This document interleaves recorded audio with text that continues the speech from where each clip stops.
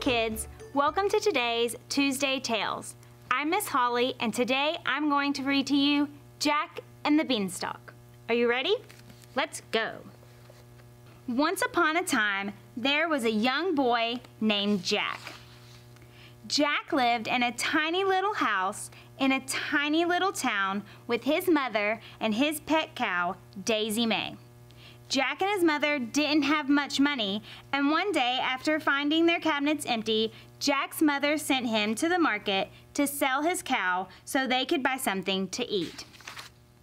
And so Jack sadly set off with Daisy May to the market. Along the road, he came across a little old man sitting under a tree. "That's a beautiful cow," the man said to Jack. "Daisy May is the best cow." "The best? Would you consider trading her to me?" the man asked. Jack thought about it and decided his mother would be okay with a trade as long as he came back with something they could eat. "What would you trade me?" "Well," said the little old man, "I have these magic beans that I would be willing to trade for such a nice cow." "Beans?" Jack's stomach rumbled, and he decided his mother and him could eat the beans for dinner. So he traded Daisy May and he started home. When Jack arrived home to his mother, he happily pulled out the bag of beans that he had traded for his cow. "That is all you got? 5 little beans?" She wasn't as happy as Jack thought she would be. His mother angrily threw the beans into the yard, and that night Jack went to sleep with an empty stomach, missing his Daisy May.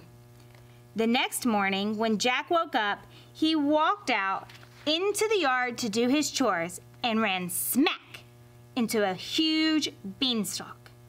"Wonder what could be up there," Jack thought. "It could be more beans." So he started to climb. He climbed and he climbed and he climbed. He climbed for nearly an hour. Finally, Jack reached the top of the stalk, right through the top of the clouds in the sky. And at the top of the stalk was a giant castle.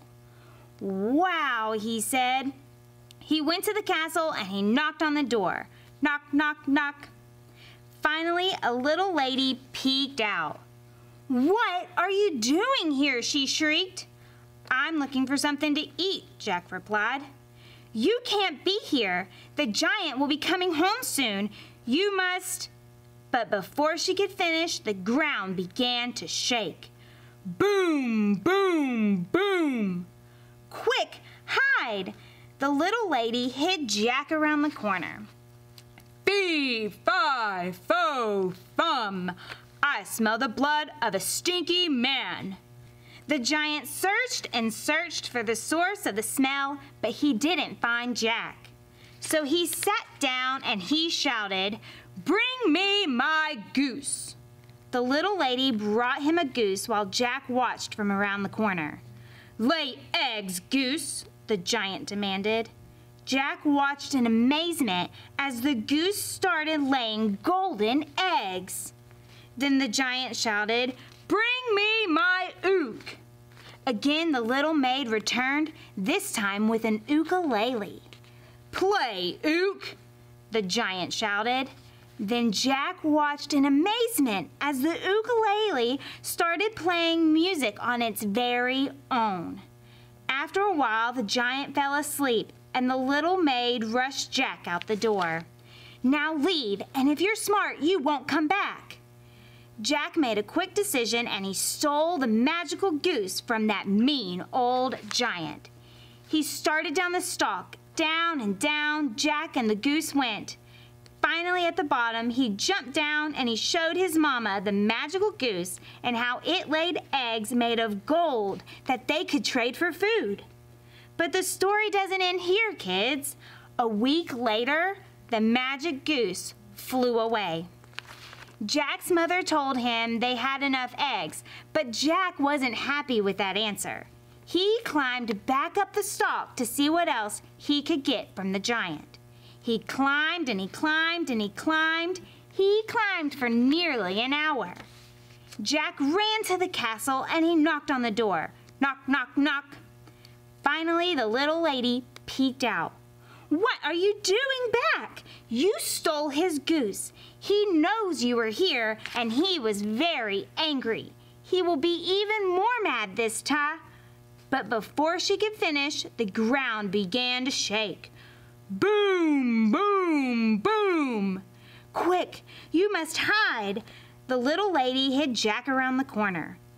"Fee, fi, fo, fum. I smell the blood of that stinky man." The giant searched and he searched for the source of the smell, but he couldn't find Jack. So he sat down and he shouted, "Bring me my ook." The little lady brought the giant that magical ook.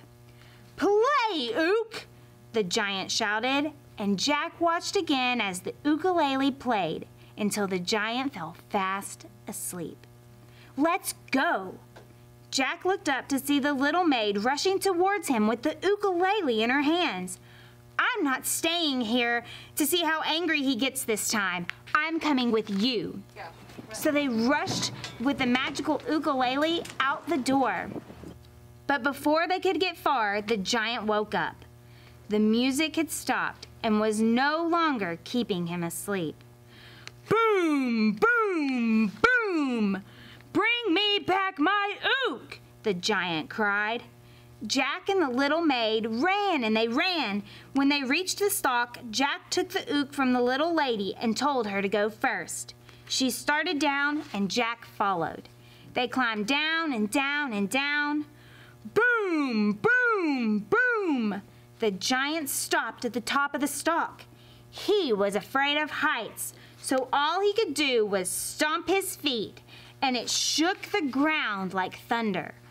Boom, boom, boom! The giant shook the stalk angrily, trying to shake Jack and the little lady off, but they reached the bottom safely. Just then, the giant gave a big heave, and the stalk pulled right up from the ground. Jack's mother hugged him and told him he was a fool for going back when they had so much already.